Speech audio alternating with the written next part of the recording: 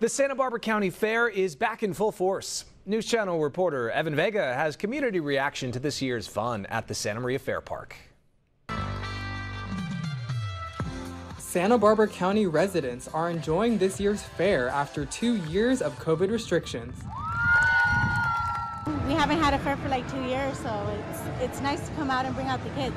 There is music, rides, and games for people of all ages. The rides? I love them. Attendees say they feel safe outdoors as they enjoy the sunny July weather. You know, that was my biggest concern at first, but now it's like we're in open space. I feel safe, I feel free.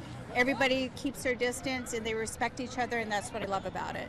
We're vaccinated, and you know, obviously we still try and social distance as much as we can, but definitely it feels safer out here. Community members say they always look forward to the unique and delicious food options. It's mac and cheese with brisket on top, and it's delicious, and it's a steal, so definitely go for it. The pizza and the slushies. Santa Maria Fair Park managers say this is the first full-out fair we've seen since 2019.